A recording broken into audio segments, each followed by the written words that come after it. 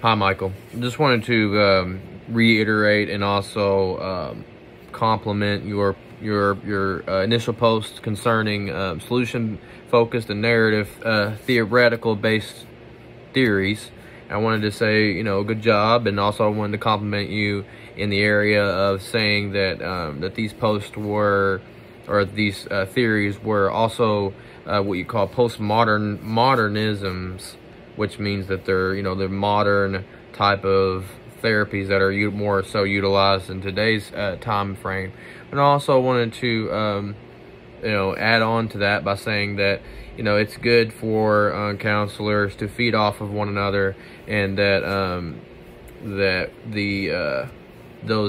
ways that we feed off each other also provide certain levels of limitations,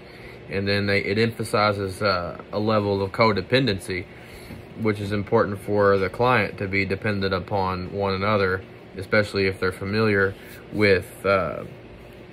themselves or with the type of therapy that they're in. They can identify that, and also they can be able to persevere within their own boundaries of statements and whatnot, and what they say to one another as clients, and they can be able to base their own opinions upon what they're feeling on the inside, and also what they take from their practice therapeutically. So I just wanted to say, good job with your post, and also I just wanted to add on to it as well by saying that it's only with us as counselors and solution-focused or narrative orientation is that we always want to engage the client in conversations that lead to progressive narratives that help clients make steady gains toward their goals. So that's what Corey said, and I wanted to kind of reiterate that statement, and also include the understanding of that culture and connecting with them in a way that they can only understand client to client. You can go talk to Joe, but then you can go talk to Jerry, but they're not gonna be able to relate to these theoretical type of based therapies, because they're two different individuals with different type of sets of characteristics. So with that in mind, you have to realize that the culture for Joe and the culture for Jerry are two separate entities altogether.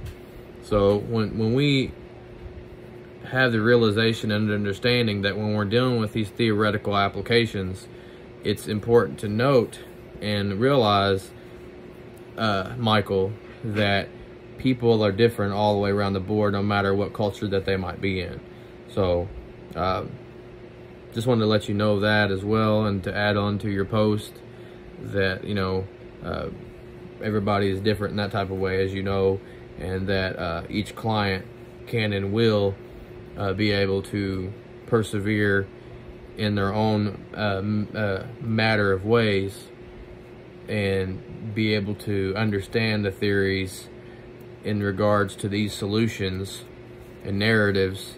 in their own way and practices, no matter what type of counselor that they have and what type of client it may be. So great post and great breakdown of these two theories, and hope to see you next week or the next time we do a video. See ya.